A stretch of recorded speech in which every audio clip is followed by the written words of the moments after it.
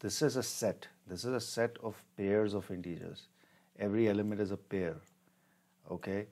And I'm trying to add these pairs into this empty set. And if I run this program, I receive an error. Add takes only one argument to given, all right? So here it's expecting only one argument, but we have given two arguments. But what we finally want is a pair of integers.